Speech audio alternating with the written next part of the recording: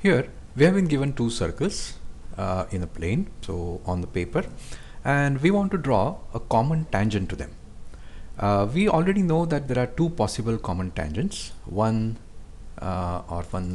category of common tangents go like this, so they are called external tangents, while the other category of tangents go crossways like this, and they are called internal tangents. So we are going to look at how to draw internal tangents to two given circles.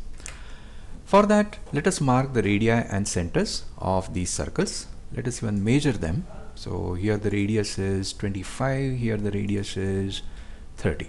Okay. Then we are going to draw a line joining their centers, and then we are going to construct one more circle around either this or that circle. Doesn't matter which one.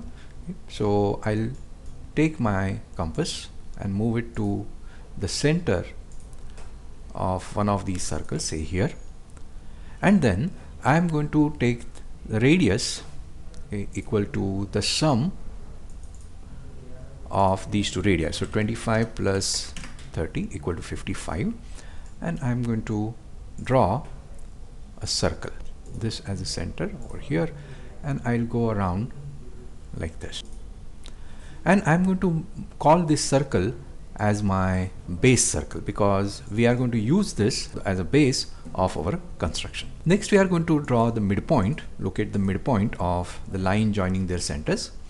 If you want to know how to locate the midpoint, you can click here to see that geometric construction.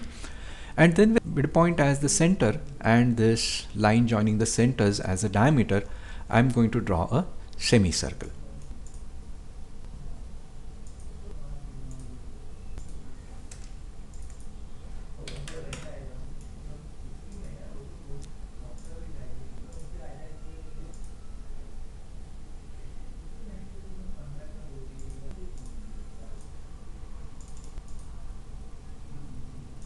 Let this semicircle meet the base circle at say point B, and then we are going to draw an angle in that semicircle.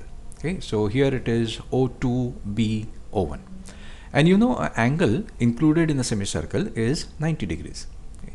But this 90-degree angle has one special side, and that is the radius of our base circle. So this line becomes a perpendicular to the radius drawn from the point on the circumference, and therefore this is nothing but a tangent to our base circle. So in other words, we have constructed a tangent to the base circle from this center O2. Now we are going to draw a radius of the other circle R2, but in a special direction, in a direction that is parallel to this radius. So naturally this will also be perpendicular to the tangent that we have drawn. And then we are going to take this tangent and we are going to move it parallel to itself, so without changing its orientation.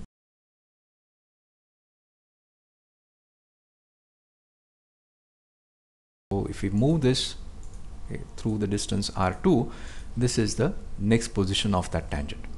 Let T2 be the point where it reaches here, and this is where it meets the other radius. Now we haven't changed the direction of this line, and therefore if it were perpendicular to these two lines, it will still be so over here. So we are still having this perpendicularity, and then again the situation is there is a radius and another radius, and we have drawn a line which is meeting it at right angles on the periphery of the circles. So it can't be anything else but a tangent to this circle as well as the other circle, and therefore we call it the common tangent.